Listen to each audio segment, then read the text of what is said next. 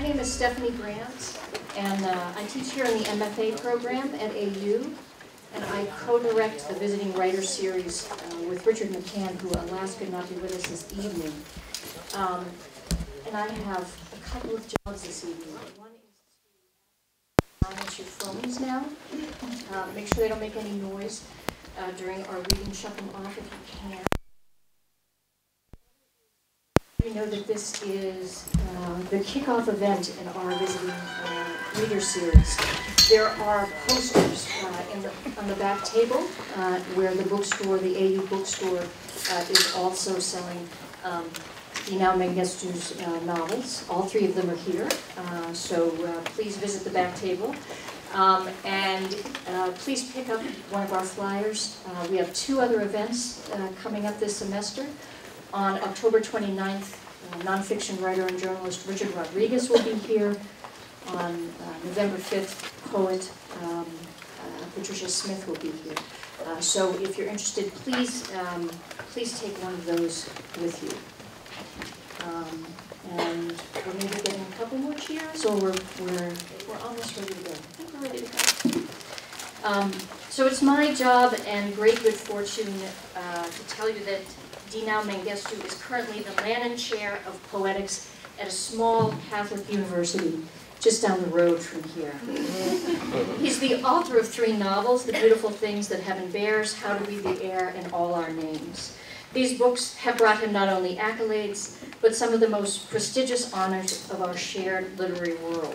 The National Book Foundation's 5 Under 35 Award, the Guardian First Book Award, the Los Angeles Times Book Prize, and the Prix du Premier Roman Étranger, and of course the tantalizing MacArthur Genius Award. And perhaps, if we're very lucky, later he will tell us about what it's like to receive that phone call.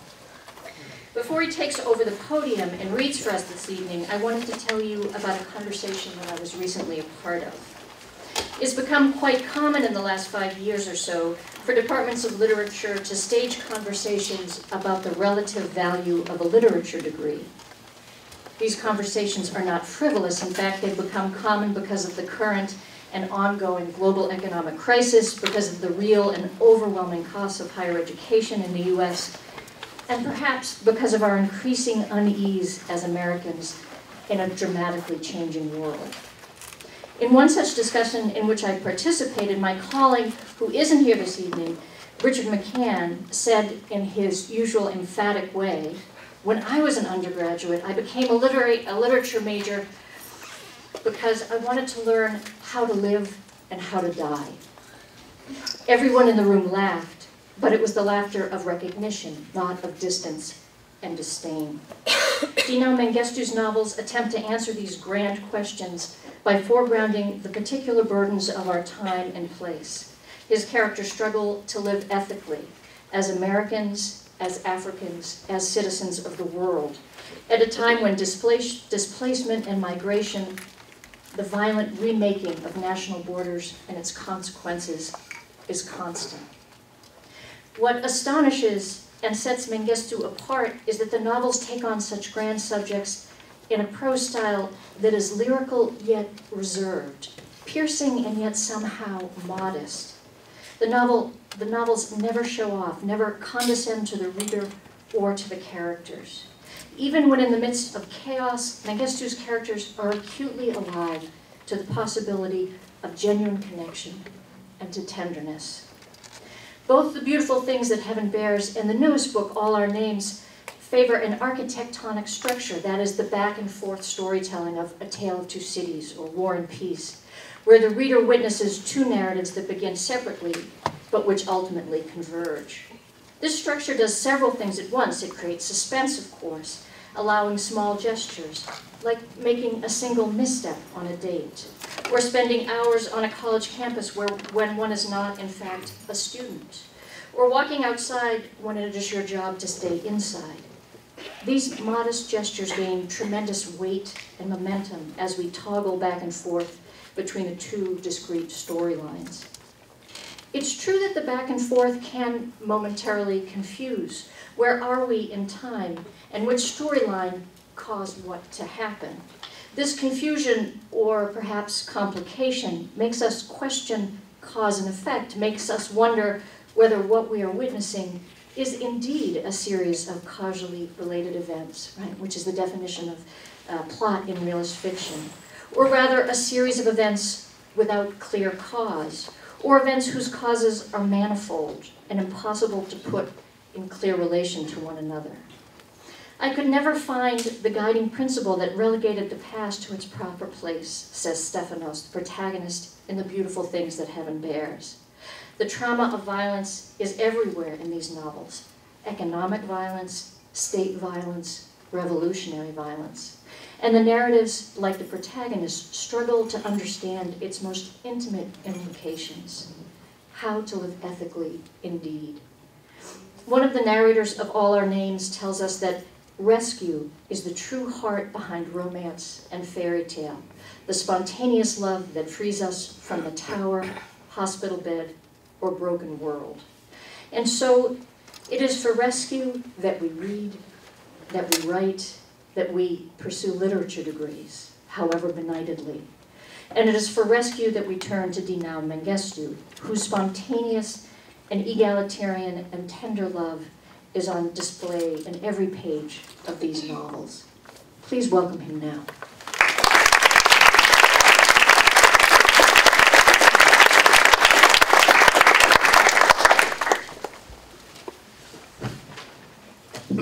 Thank you all very much for coming. It's a pleasure to be here from that other place that we shall not speak of, that doth not exist. It's a real wonderful, I'm very, very grateful to the wonderful students and faculty here at AU for making me so welcomed to be here. It's my last year. Can you hear me? Okay. I thought somebody was looking at me like, I have no idea what he's saying. Okay, so just make sure that I'm audible. I was thinking about what you were just saying about the sort of conflation and confusion sometimes of the series, and I was just remembering that there was, after doing one of my first readings for The Beautiful Things, where the narrator of that novel owns a small grocery store in Washington, D.C., and there was a little girl in the audience, and she had the very first question, and the question was, do you still own the grocery store? It's such a good way to read, right? Like, what a great way what a great way to conflate certain parts of our stories together. And speaking of conflating things, I'm going to read from All Our Names. And it's a story, if you're not familiar with it, that's told between two different voices. One of them is a narrator named Isaac, and the second part of the novel is narrated by a woman named Helen. And their stories, they converge. And they converge not only in terms of the details, but in writing the novel, I was very interested in this idea in which our sort of political and cultural histories actually converge if we begin to think of them in less definitive ways, right? If we stop thinking of them as like the things that happen over there versus the things that happen over here, when we align our narratives up together side by side, it's kind of what I attempted to do in this novel. Things begin to kind of mirror one another. Our stories begin to have a conversation in ways that they all too rarely get to do in real life. But one of the great things about fiction is you can put people into a room and make them talk to each other in ways that they might not ever do. Sometimes, unfortunately, that conversation doesn't always happen the way they intended to. And the passage I'm going to read here is from early in the novel, and it's told from the point of view of Helen. And Helen is a social worker in the Midwest, and this man, Isaac, has just come to her town, and she imagines that her job is to be the chaperone, Isaac's chaperone through the Midwest, because he's just arrived from Africa, and so she wants to be his guide through Middle America. So Helen. I knew my time with Isaac was temporary. His visa granted him 1 year, and we never discussed the possibility of extending it.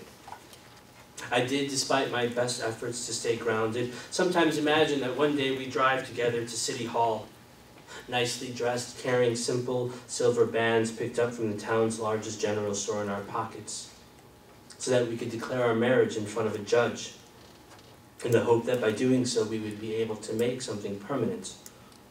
A shared life which, as the saying goes, no man or woman could tear asunder. I imagined us living on a large farm, far away from any town and family, with only chickens and acres of corn for company. How would you feel about living on a farm, I asked him. That depends, he said. Are you there with me? Maybe if you were good, I'd come visit on the weekends, I said. When it came to more domestic fantasies, however, we fell apart. The distance between what we had and what we wanted was too obvious if we dreamed too close to home. I remember taking him to the post office once so he could mail a letter to his mother.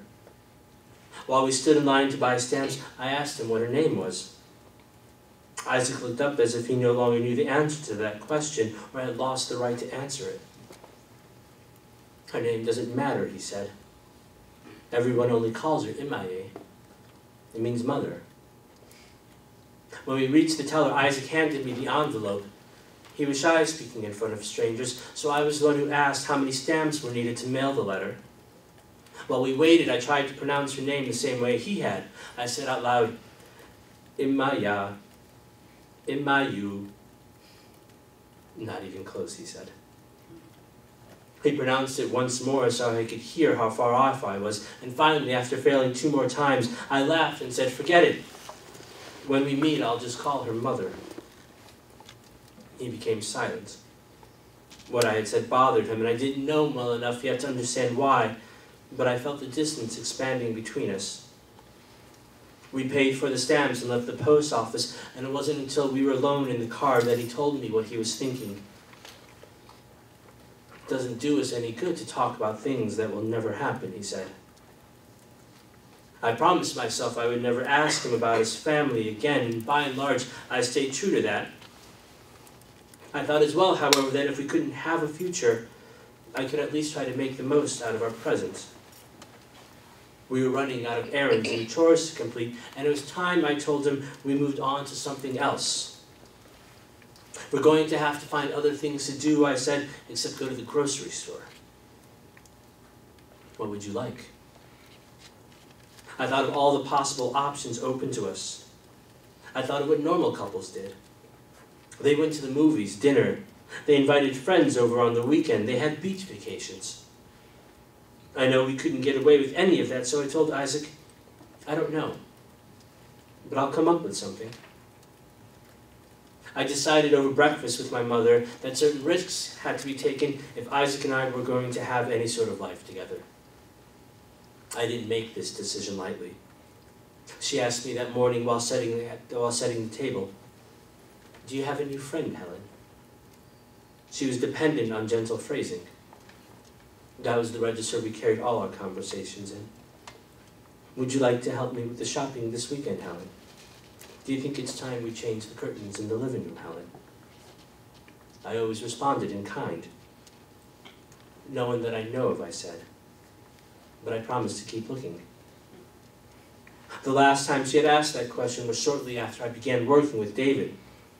I spoke of him often around the house, and if there was anyone I spent the weekends and evenings with, it was him. She asked me repeatedly if David was a special friend, a hope abruptly relinquished once she met him. Telling her about Isaac wouldn't have brought her any comfort. David was the only one who had suspected, and even he was quietly alarmed by the suggestion. When we were alone in his office, he said, I hope you know what you're doing. It wasn't a reproach. I had the feeling he found saying those words embarrassing, and so I nodded and tried to make it all seem lighthearted. Of course I know, I said. I'm a professional at this. We weren't divided like the South and had nothing to do with any of the large cities in the North. We were exactly what geography had made us. Middle of the road. Never bitterly segregated, but with lines dividing black from white all over town, whether in neighborhoods, churches, schools, or parks. We lived semi-peacefully apart like a married couple in separate wings of a large house. That was the image I had in mind during breakfast when I decided something different had to be done. Change seemed to be everywhere except Laurel. I set my sights low. Incremental progress was my philosophy.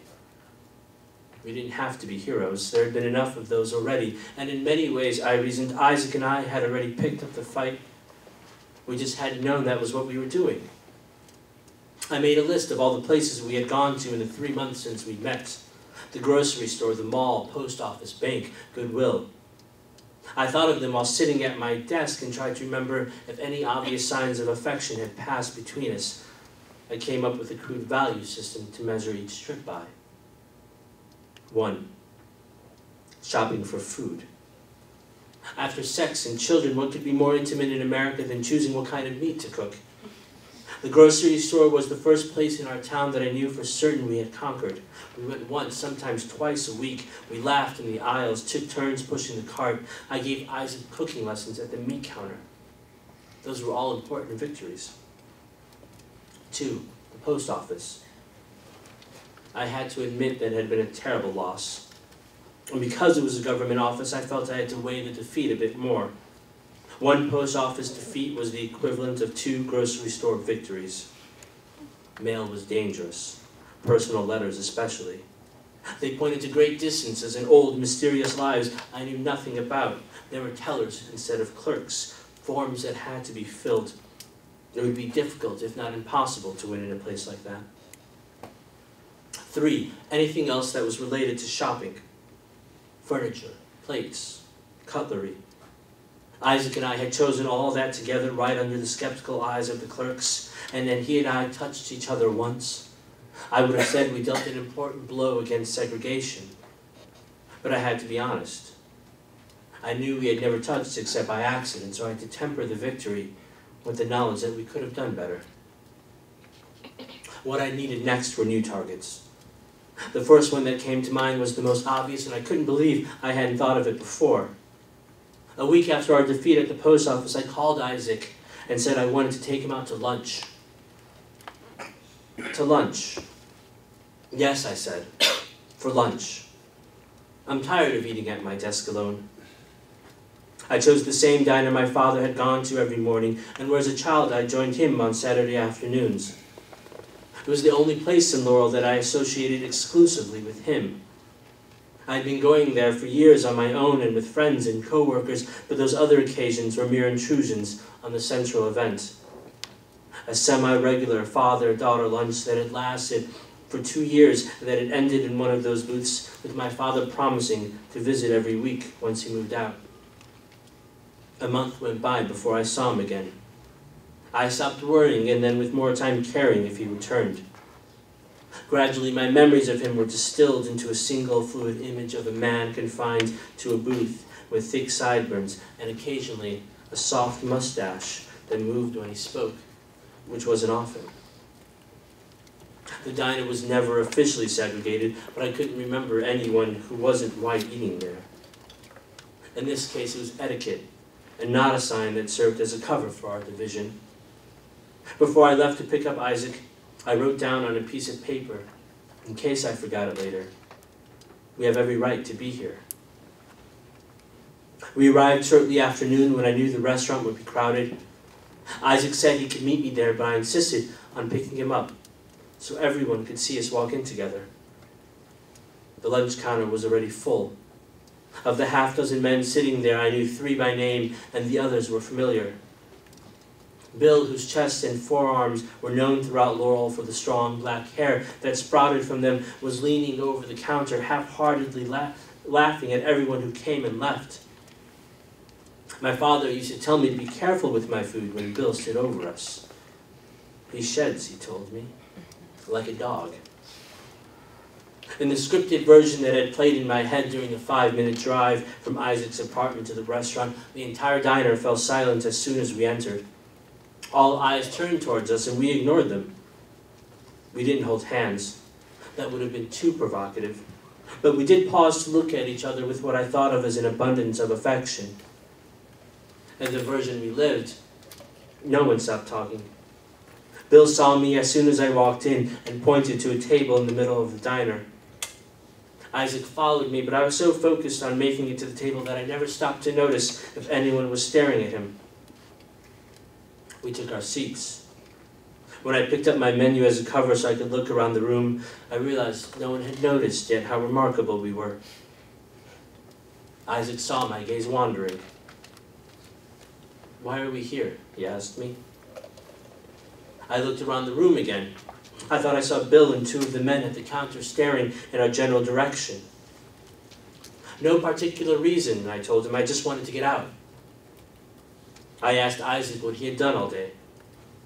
I was at the library, he said. He described the book on contemporary American architecture he had been reading. I told him twice that it sounded very interesting. Fascinating, I said, what they can build these days. Chit-chat. Simple conversation. When Isaac put his hand on the table, I took his pinky and index finger in mine. I held them for 2, maybe 3 seconds while looking at the menu. I used a strand of loose hair as an excuse to let go. Our waitress came and took our order. I ordered the fried chicken. Isaac pointed to the Denver omelet and let me order for him. After our waitress left, I turned my attention back to the counter. I wanted to tell Isaac what my father had said about Bill, but he was no longer there. And with him gone, the men at the counter stopped pretending they weren't staring at us. I tried to ignore them, but then our waitress came back empty-handed, and I felt certain that if I looked over again at them, I'd see them smiling. She was young, fresh out of high school. Had I been younger, I would have known who she was. She had a kind, round face and wore her dark brown hair in a bun. She leaned over and whispered to us, "Bill wants to know if you would like to take your food with you." She was doing her best to be kind. Isaac understood immediately what was happening, in the same breath knew how to respond. Before I could answer, he told her, "No, we would rather eat here." Polite and determined. She nodded her head. She had no idea what else she could do. Isaac pursed his lips and waited until she had returned to the kitchen before turning his attention to me. "Do you come here frequently?" he asked. I nodded yes, then changed my mind, then said no, not really. "Which one is it?" "I used to come here when I was younger," I said, "but I don't that often anymore." And it was true. The diner was a few blocks from my office, but I went there once a month at most. "We should go," I said. Isaac hadn't stopped staring at me since the waitress left, and I was tempted to confess my reasons for bringing him, but I realized I didn't have to. The best intentions didn't change what was obvious. I should have known better. "I'm not going to run," he said. "I'm going to eat my lunch." And briefly, I felt bold again. I saw myself adding this lunch to my column of victories once I returned to the office. If we made it through this, then perhaps there was nothing in the world that we couldn't conquer, from post offices to movie theaters and the all-too-perilous family dinner at home. I was imagining what my mother would say if Isaac were to show up one Sunday evening when his lunch arrived. The same waitress brought it, although this time she didn't look at either of us. Her embarrassment was evident. Isaac's omelet was on a stack of thin paper plates, barely large enough to hold the food. A plastic fork and knife had been wrapped in a napkin and placed on top, a strangely delicate touch that she must have been responsible for. He unwrapped the knife and fork and placed the palm-sized napkin on his lap. "Do you mind if I start? I hate my eggs when they're cold." He spoke so calmly I assumed he was joking, and I suppose to some degree he was. I tried to laugh. "Ha ha." But then he cut into his omelet with 7 even pieces before taking the first bite. He chewed slowly. With every bite I was reminded that we were no longer, if ever, on the same side. He had finished his omelet by the time my order arrived on the standard cream-colored plates used for everyone other than Isaac. The waitress tried to walk away quickly, but I grabbed her wrist and told her I wanted to cancel my order. "Tell Bill that I don't want to eat here." The poor child. She was struggling not to cry. We didn't make it any easier on her. "Leave the plate," Isaac said to her. "We're going to stay and eat it." She hurried back to the kitchen. I stared at the plate of chicken and mashed potatoes and blinked twice, childishly hoping I could make it vanish. "Please," I said to him, "let's leave now." He shook his head no. "Not until we both finish our lunch," he said. "That's what you wanted, isn't it?" If that was his way of settling the score, then I thought I could play along just as well. For the next 10 minutes, I slowly took my food apart. With my first half-hearted stab into the chicken, all the momentum was gone. There was nothing we could change. I felt a regression back to my mother's kitchen table, where I'd spent many nights and afternoons laboring to finish a meal that my father had never shown up for and that my mother had refused. I had always known there was something cruel in her insistence that I eat every bite on my plate, while my father's food grew cold next to me. She needed a victim besides herself. And when I finally looked up at Isaac after a few minutes and saw him smiling at me, I knew there was something slightly cruel lurking in his gaze. I was too busy, though, creating a new story to linger on that thought. And in this story, Isaac and I were still heroes. The fact that we chose to sit there and linger when every part of me wanted to run was proof of the sacrifices we were willing to make. When we left the restaurant and were back in the car, he said to me, "Now you know. This is how they break you. Slowly. In pieces." Thank you.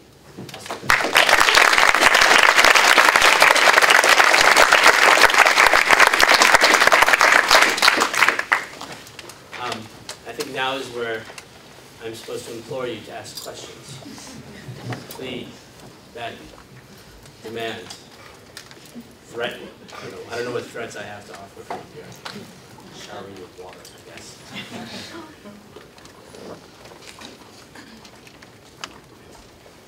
I'm happy to start. So it's a great scene because there's so much happening in it, and delightful to hear the resonance with James Baldwin's Notes of a Native Son and the very different attitude to the poor waitress who finds herself stuck there. But I wanted to ask about writing a sort of anti-heroic scene, right? I mean, as a revolutionary, Helen fails really miserably and immediately.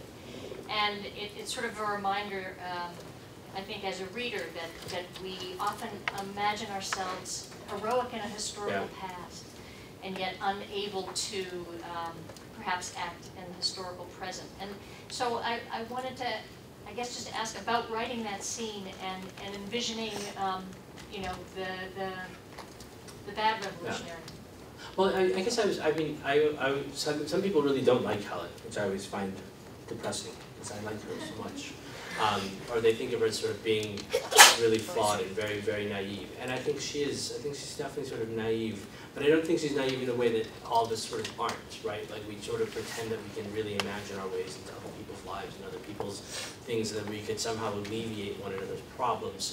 And Helen begins very much with sort of, not necessarily from that way, she's a social worker, but she begins with Isaac with this idea that somehow if their relationship is supposed to exist, it needs to have a sort of public face, right? And that's the same thing that continues with the homosexual relationships with Joseph and Isaac as well, that if these things don't have a way of coming to life, it's hard to argue that they actually exist, right? Like if you can't actually move beyond the private sphere into a public one, how does anyone know you're actually really there? This idea that like you declare your existence by somehow like just walking outside the door and saying like, look, I'm here.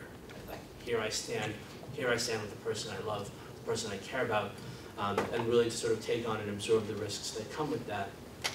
So I imagine her beginning with that very, very innate, very sort of basic desire, right? Like she says, like we need to go somewhere else. Like we can't just pretend to be these people in a grocery store. Something else needs to be happen. Something else needs to happen that moves us out of this sort of almost imaginary private realm. And that desire is sort of naive, but it's such a basic thing that I think all people need to feel. Like you need to feel like you're a part of something real beyond what you've imagined for yourself. And the problem becomes how she imagines that's going to play out, right? And there's something slightly, I think, kind of cruel in Isaac saying that you need to stay here, but it's also his way of saying, well, if you want to sort of know who I am, then you have to stay here, right? Like the sort of cruelty of that gesture is the only way of saying this is what it means to actually experience what I lived through, right? I don't get to walk out of this diner ever, to some degree, right? I can walk out of here now, but I'm still kind of always there. I'm still always being looked at. I never forget who I am. I never forget how people see me. And her desire to want to leave that is a desire to want to get off the hook a little bit too easily, right? It's a desire to want to escape what's harsh and to think that somehow walking out actually ends the problem, and of course it doesn't. And so I think that's where her weakness lies, but she does stay there with it too. She does sort of sit there and she recognizes, like when she has that sort of idea, well, perhaps she can invent another fantasy for the story, right? The fact that they've managed to persist means that somehow actually she has engaged with the story more than she thought she could, but Isaac kind of undercuts that again and says, well, now you know, actually, this is only the beginning, right? This is actually the sort of start of how you can sort of be destroyed by this type of quiet but yet utterly insidious forms of discrimination and racism. It doesn't tear you apart vocally anymore. Like we sort of, by the early 1970s, we've kind of moved beyond the overt forms of discrimination, but that doesn't mean that it doesn't continue to gnaw away at people behind it. So, yeah, so, you know, she's a, I don't want to say she's heroic, I don't want to, but I don't want her to sort of, I always hate that she's sometimes seen, especially by people, by the younger generations, like the students who I've spoken to in the past, they think, well, she's so stupid. Like, and I'm like, well, it's not true. She just makes mistakes that you would like to think you wouldn't make, and I think that's a big part of it. The other crazy thing people ask is like, well, that diner scene, that was like 1970, that would never happen today. I was like, really? That's what you think this, like, that would never happen? They just shot an 18-year-old kid, and you're like, they would never discriminate against somebody in a diner? That is not the hard, imaginative leap that we need to make. And like, people ask me, like, even in the 1970s, how was that possible in America? I'm like, wow. Our desire to be ahistorical is like so perverse and weird, right? Like we want to sort of forget history, and this, it's part of the great things that this country can do, but it's so bizarre. And I'm like, wow, that was like in 1968, we were shooting something in the balcony of a hotel. Like we got, 3 years later, the world did not come to like kumbaya. But somehow people want to like believe that these things have all excised themselves really rapidly because we're all sitting here in a room together. So great, everything has been fixed, like the facts. It just changes, right? It becomes more quiet, but the gestures don't stop.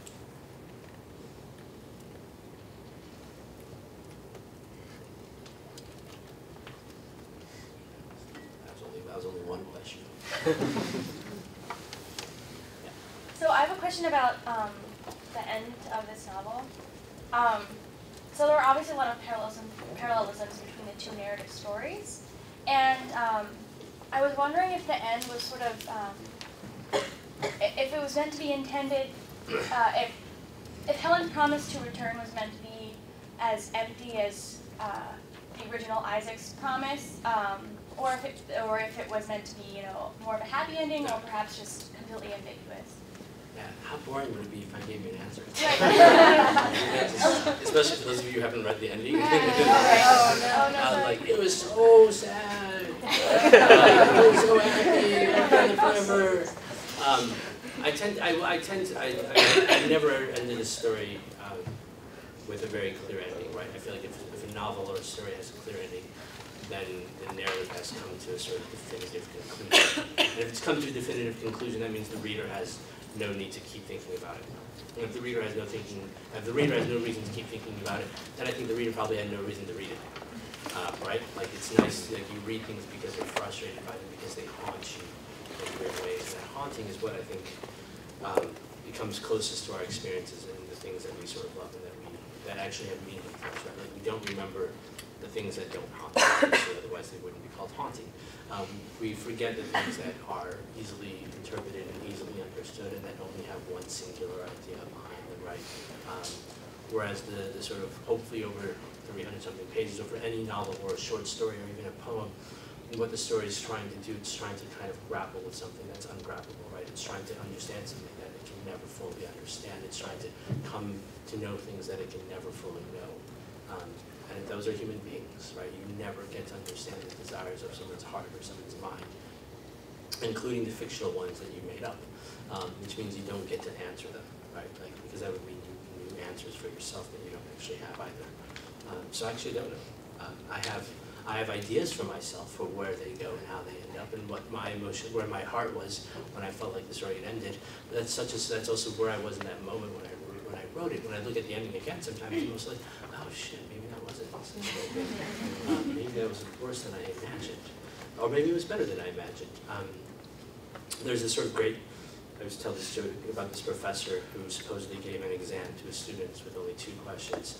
The first one, choose one of the novels that you read over this semester, and talk about what you hated about it, and the second question being, what character flaw in you does that point to?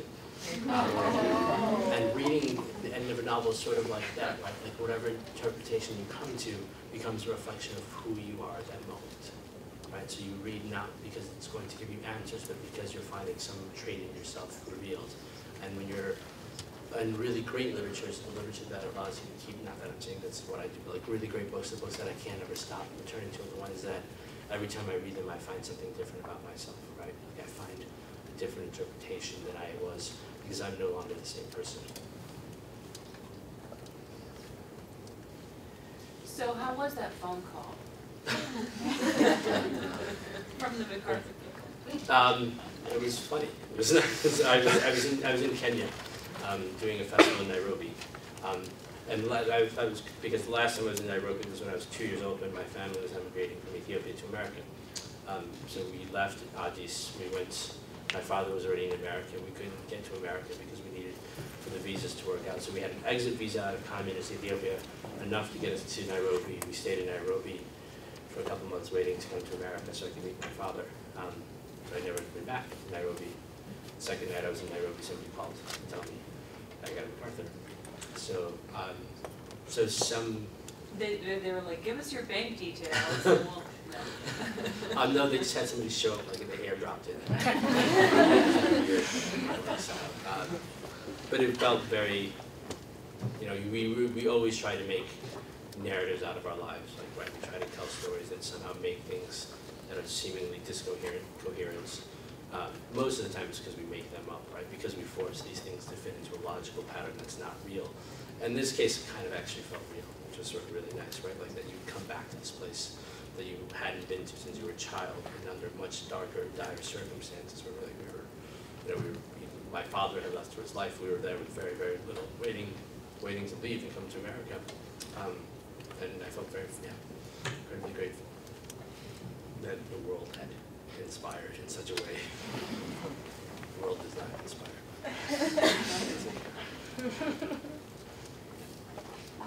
When you are writing your novels, do you ever write things that surprise you, like in your stories, like something takes a direction that you didn't yourself expect? Oh yeah, hopefully every day. That's when, like, I mean, but unfortunately it doesn't happen every day. Most days we just sort of spend like, why do I do this and not post anything else in their lives? Shoveling snow in Antarctica seems like a more useful task. I'm going to take the snow from that pile and put it in that pile. Because you know there's at least something, like the pile's growing, something's happening. Most days of writing, nothing is growing, nothing is happening. The great line from one audience quoting the eulogy for Yeats' funeral, it's like poetry makes nothing happen. That's on a much grander scale. Like here I'm just like nothing actually happens, right? Like nothing, like no words, no sentences.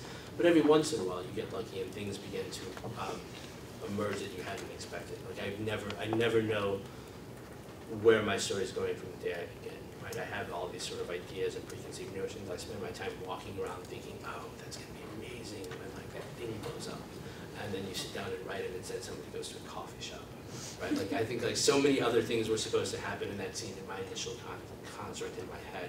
I think they were supposed to probably eat their meal probably, and I can't even remember what it was anymore.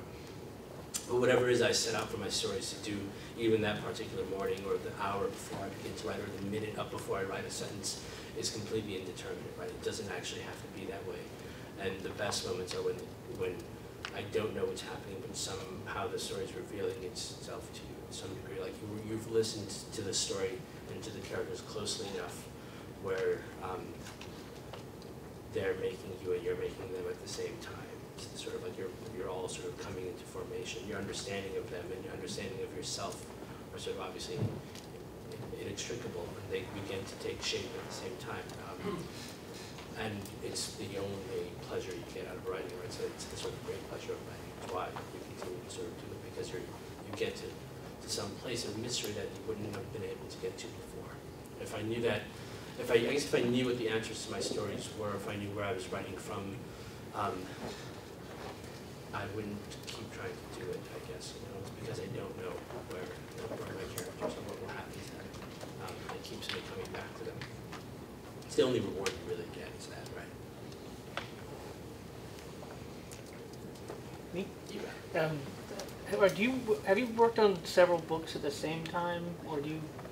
I know you write a lot of every other, essays and you're writing all the time in other formats, but in the past, like this book was slowly coming to shape while the second novel was coming to an end. Really, the second novel was pretty much almost over, and I had like a sentence for this one. And the same thing happened with the second novel. Like by the time The Beautiful Things was over, I had like a paragraph for the second novel, which is nice because you really are, once you finish a novel, you do like long times of like editing and waiting for things to come into print and not knowing if they'll come into print. And if you've got this other thing to hold on to, it's like great because suddenly now you can put your heart somewhere else. Like your heart, you're done with that. You're not done with that thing yet, but you know it's going to be taken away from you at some point in time, and you have to let it go.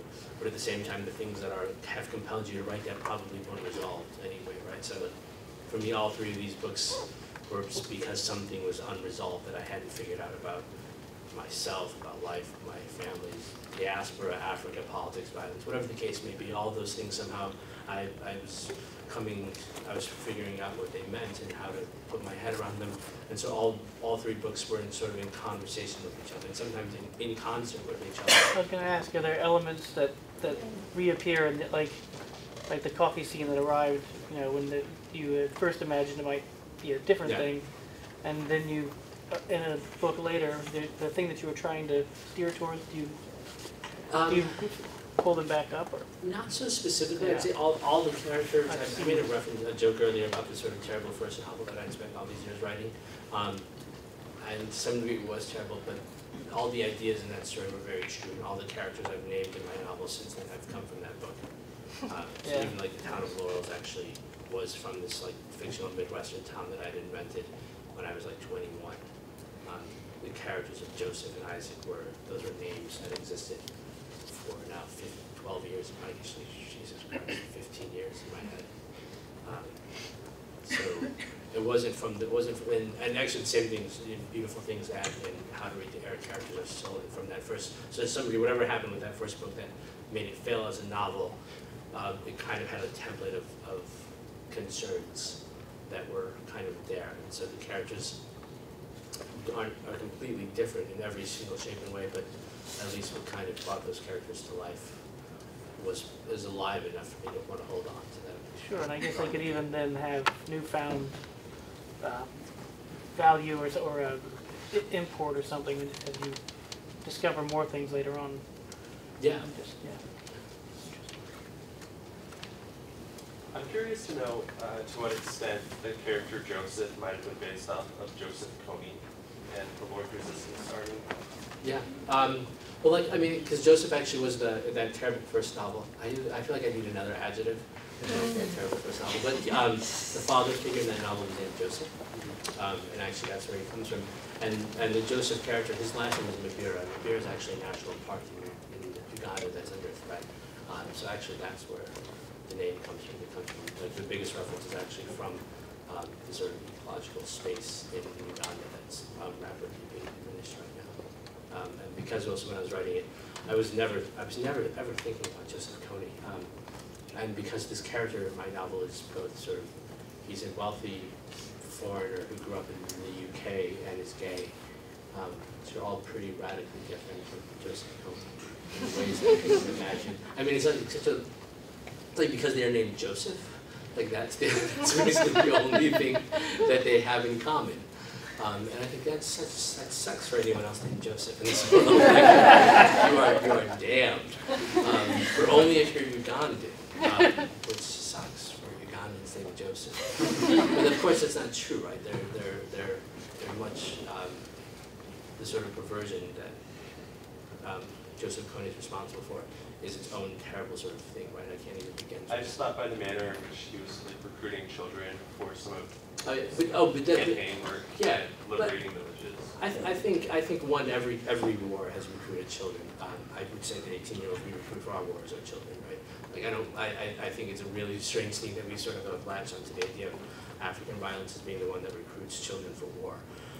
Go to any war zone anywhere in this world and tell me you're not going to find, like, the idea of children is not a fixed sort of thing. The U.S. isn't one of the only developed countries that has actually not signed on to the convention that bans us from arming children. We actually could recruit 16-year-olds in our country. We haven't banned that at all. We don't do it, but the idea that somehow we are excluded from that is really not true. But also that many other political figures across Africa have done exactly the same sort of thing. Like the violence that becomes inflicted is not as much. Almost every person in power, not almost every person in power. I'd say a lot of the leaders currently in power have done exactly those same sort of things, right? They're not exclusive to Cody by any means. So you were talking about how that like stories mean different things to different people, and how in a different stage of your life it'll mean something different. Do your stories mean anything different to you when you think back over them or when you read them again? Does it change for you as well? Yeah, completely. I mean, I try not to ever reread them, I guess, but the beautiful things I get called back to much more so than anything else, and so that way it's like a book that I still kind of have to live with. And so I look at it with a sort of like nostalgic fondness. I'm like, wow, that was such a nice thing to have done. Not because I think the book is that nice, but that moment in time when I was writing it and not being aware of anything else, like, you know, being that age and being able to sort of write in sort of empty vacuum of space and time has this sort of really great memory for me that your life changes in ways that don't allow you to think of work or think of your writing in that same way. And then also I think I grow a little bit more cynical, I guess. Not cynical, but more harsher in my perspective towards things sometimes. And so there's something hopeful about that novel in ways that I sometimes miss. What kind of challenges do you have writing to separate storylines? Like, do you ever like lose track of things? And off of that, what challenges did you have in All of Our Names, like writing from like a man's perspective and a woman's perspective? Because I write pretty slowly, you have a long time to remember what happens, right? Like if it takes you like 6 months to write a chapter, you kind of know most of that chapter by heart. It's pretty hard to forget, and not like forcing not that many things happen in my stories. So it's like you're not that many characters, not that many like huge things. So the sequence of events remains always pretty clear. And with this novel, sometimes it wasn't more. It wasn't. I mean, Helen's Voice was this strangely easy place for me to write out of. I sort of grew up in the Midwest in a town fairly similar to Laurel. I had like women, this sort of Southern Baptist church who helped like babysit me when I was a child that Helen was very much reminded me of. And so getting to her voice was an easy sort of thing to do, because I was like, oh yeah, I knew what those women were like and how they had this great generosity and love for my family and for me, and they still do, and I'm still in touch with them. So it's easy to find my way into her voice, and Isaac was easy in other ways as well, where I knew from him I was taking experiences that I'd had as a journalist, right? So I sort of saw where something was coming from. So like you asked earlier about the question of Joseph Kony, the easiest person that he comes from was the sort of colonel in Eastern Congo that I'd spent time with, who was a sort of like short, kind of brutal man, but who was also really like, he really loved his country, actually, and really was trying to do something better for it. And I saw him sort of do things that you probably shouldn't have done. But they weren't because he was an evil person, but because the mechanisms of power were sort of controlled by violence, right? Violence was the real political expression that was available. So Isaac was coming from a place of more immediate experience sometimes, and so they both had but that was slightly harder sometimes, right? Because you knew that you had, to some degree, a more immediate relationship to the things he was saying, whereas Helen was an imagination. Helen was kind of almost like a nostalgic creation to some degree of a time in the past that I could remember and walk my way towards. Whereas Isaac, I had to deal with the sort of immediacy of the things that I had witnessed and trying to figure out how to manage violence through him. Like it presented not only a character problem, but a kind of aesthetic problem, right? The aesthetic problem of like, how do you aestheticize violence, and how do you represent violence in ways that don't devalue or diminish the violence, but at the same time don't glorify it. So that was much more, yeah, there was different parts of your brain working at different times. When you go to those conferences like you were talking about in Nairobi and such, how are you received as kind of like a transnational author, someone that talks about both, America and West Africa? Well, I think it's like you in different contexts, you have different sort of things. So like when I'm in Africa, oftentimes I have very strong concerns about like having more African writers be able to write directly from their experiences in Africa, right? Like I'm happy that I can sort of write from the things I know and that I've experienced, but I also really think I can sort of wear and absorb and take on it. I do feel like I'm an African writer, but I also know that I'm writing from a different position than others African writers are from, who are actually inside of the continent and are actually are at home, right? Like I'm writing also about America to the same degree that I'm always writing about Africa. So so when I'm there, it's not so much how I'm perceived by others, but how I sort of think of my relationship to the places that I've been. So if I'm in Nairobi, I'm very curious to have conversations with African writers and who are engaged with in a different way because it's their daily lives, right? They're not sort of imagining the things that I'm oftentimes imagining.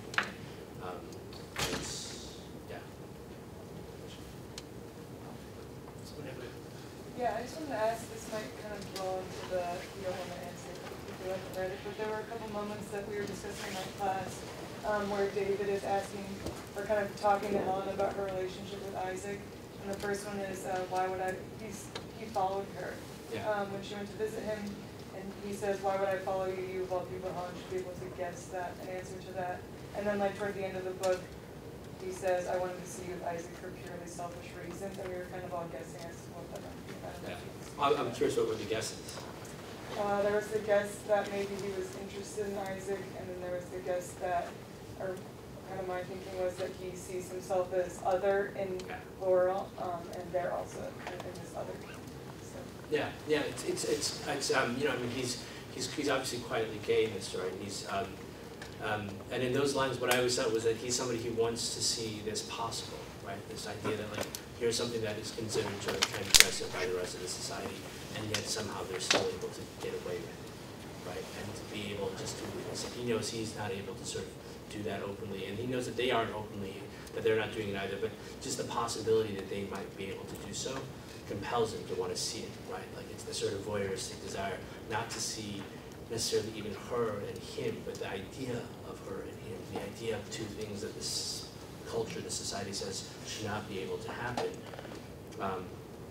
For him, there's this kind of hope that's entwined inside of him, right? Like a hope and a kind of fear that he thinks, well, if that's possible, maybe perhaps something else. The novels, it's sort of really deliberately concerned with like those possibilities, right? Sort of the denial of interracial relationships as also kind of a continuation of sort of the denial of like homosexual relationships in Africa, really now. I mean, when I was writing the novel, I'm setting it in Uganda in the early 1970s. I was really thinking about like the sort of anti-gay laws that Uganda was passing today, and that the U.S., as in the U.S., as we sort of had this sort of strange debate about like, is this even legal or should it be legal? Like, how is that really an argument, right? And Europe having the same sort of problems, it just seems to me like I know our children will look back and be like, what the hell are you guys doing? Like, why did you have that debate? Why did it take you to 1972 for my historian, thank you, to pass Love versus the state of Virginia that banned miscegenation laws? Like that was almost within my lifetime. So how is that possible? Well, we want to make sure that we don't somehow exclude one discourse from the other, right? That if we're willing to understand that that is somehow sort of absurd to sort of ban that, then we should be pretty comfortable being like, this is not a real thing, right? This is not okay. I have a question that requires Okay, never mind. I'm just gonna say. So I guess I've heard you like sort of talking about reading and writing both as these like self-revelatory exercises, where like your reaction to something you read says something about you, and so is the things that you write.